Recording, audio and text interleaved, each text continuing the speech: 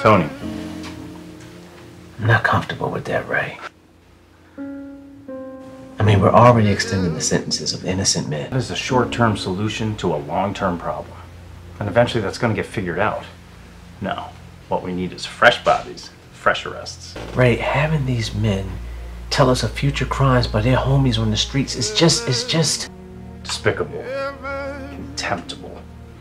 Yeah, I realize all that. But this is business.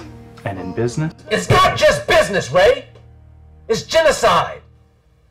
Call it whatever you want, Anthony. At the end of the day, it's what needs to be done.